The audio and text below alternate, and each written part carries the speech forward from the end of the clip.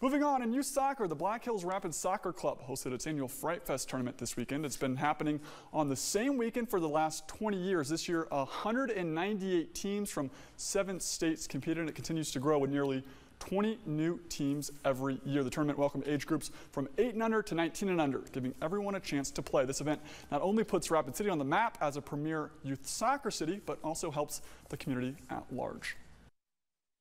The teams that come here love the tournament. They love the facility.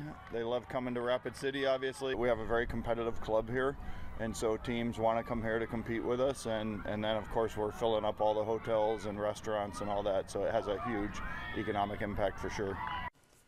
To the scoreboard, no score on your screen, but the Broncos game just finished up against the Packers. They went on to win 19-17. In the Superdome in New Orleans, Jacksonville topped the Saints 31-24.